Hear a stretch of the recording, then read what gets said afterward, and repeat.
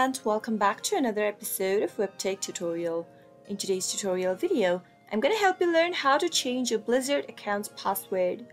Keep watching the video till the end without skipping in order to learn how and subscribe to our channel by hitting the subscribe button. Don't forget to press the bell icon so that you'll never miss another update from us. Now, the first thing to do in order to change your Blizzard account's password is to go open your web browser. You can open any web browser you want, and in the search box type in www.blizzard.com and press the enter on your keyboard. After you do that, you'll end up in the official website of Blizzard. If you're not signed into your account, make sure you are first, and once you are, click on your profile name at the upper right corner and click on Account Settings from the options. You'll need to enter your password for your Blizzard account in order to change your password. Go ahead and type in your password and click on Login. After you do that, you'll end up in this page where you'll be able to see your account overview. In order to change your password, you'll need to go to Security from the left-hand side menu, and at the very first,